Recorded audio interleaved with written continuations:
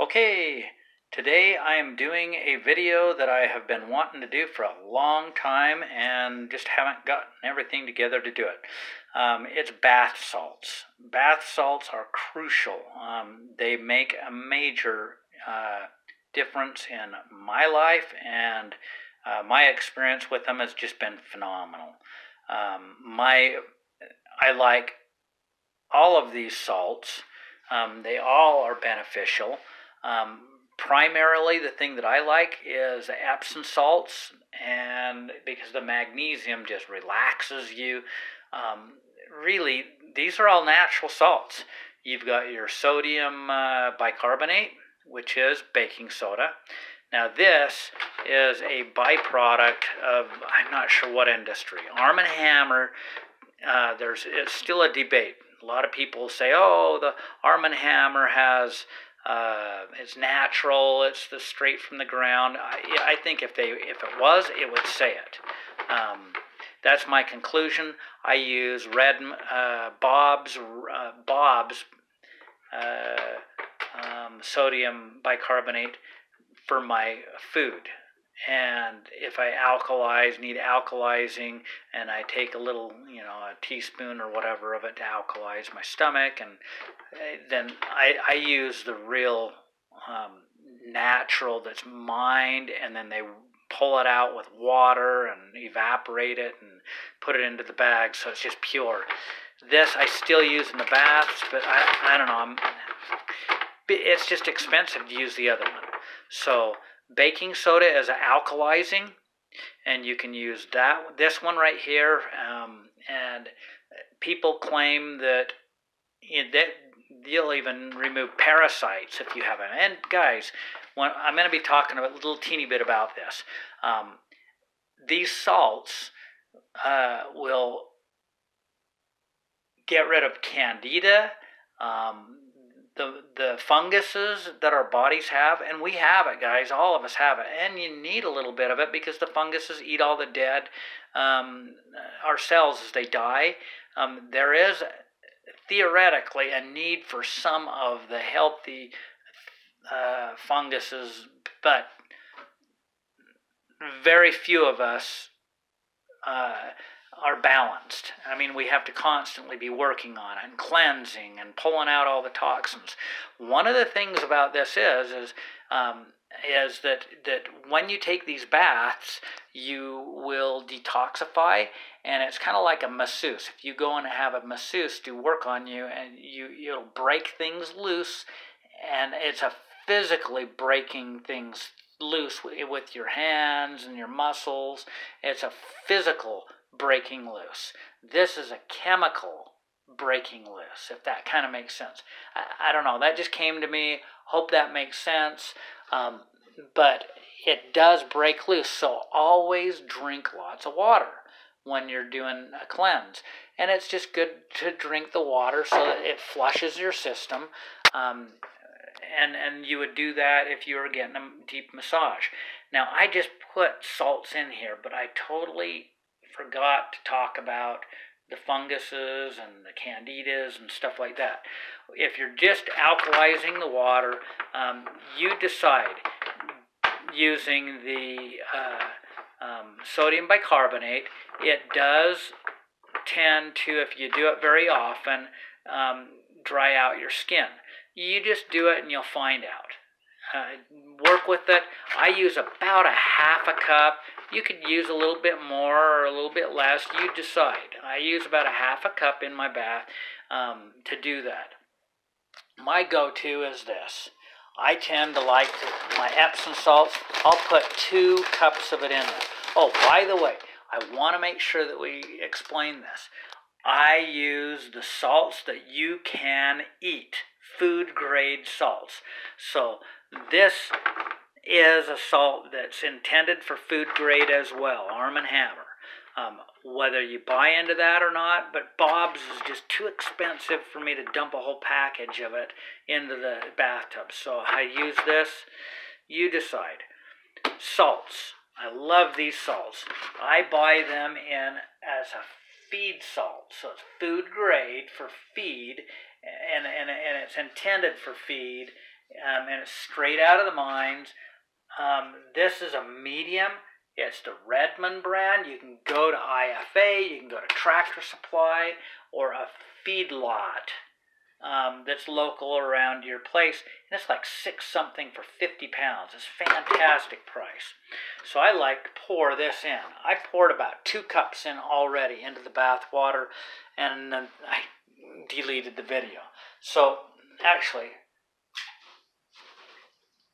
that stuff was just sitting down in there. So this is good. And you can see that as it just takes a little bit and it disappears into the water. Okay, so, and it'll collect up. There's a little bit of clay in it, and the clay is good. Clay pulls out all sorts of stuff. It pulls out heavy metals, and so this salt, because you'll find clay with the salt, so all sorts of minerals are in the clay too, and these mineralize your body. If you soak in this stuff, so I put, personally, in the water right here, I poured in about 2 cups, and I just put it into a container. I buy it bulk. And this is fine.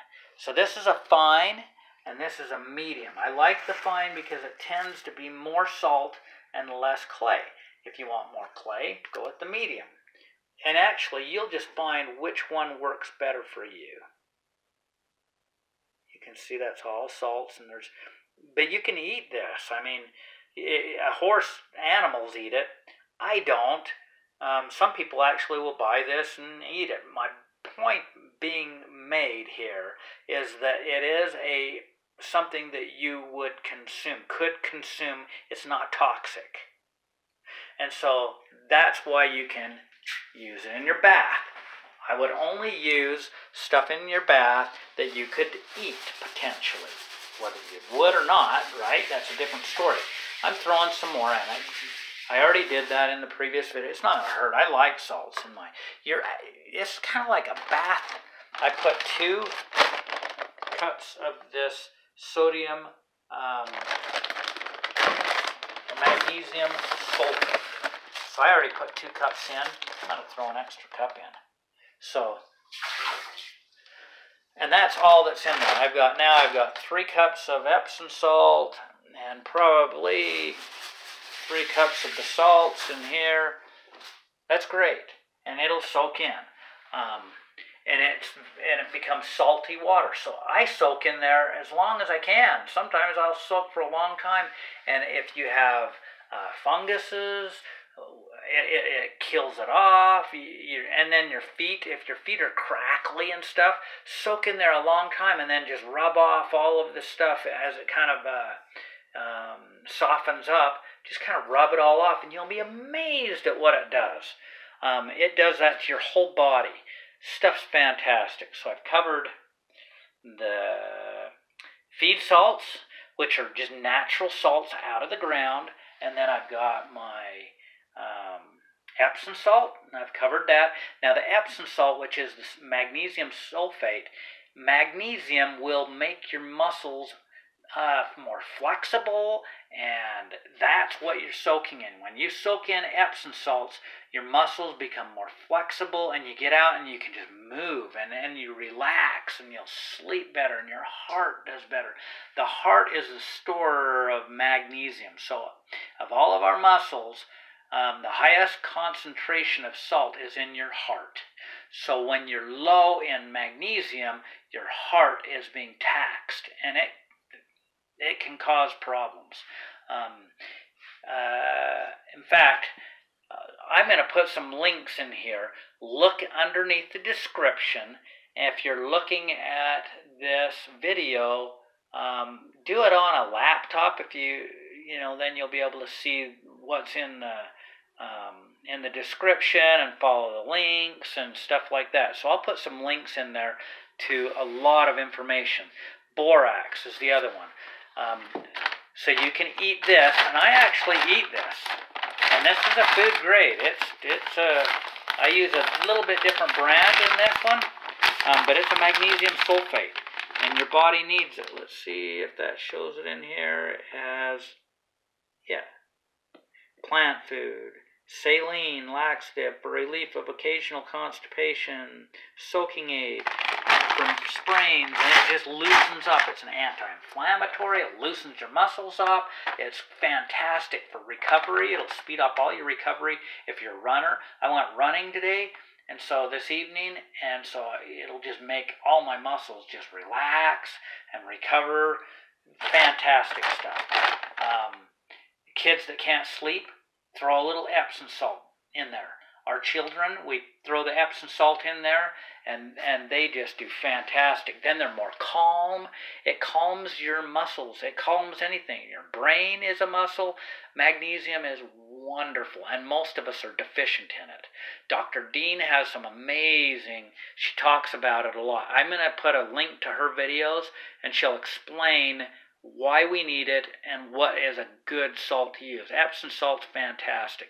It soaks in transdermally and won't give you any laxative effect as you're soaking in the bathtub. No matter how much you put in that bathtub, it will not give you the laxative effects, but it will give you the relaxing and the muscle effects. So, and then I also have an Epsom salt oil.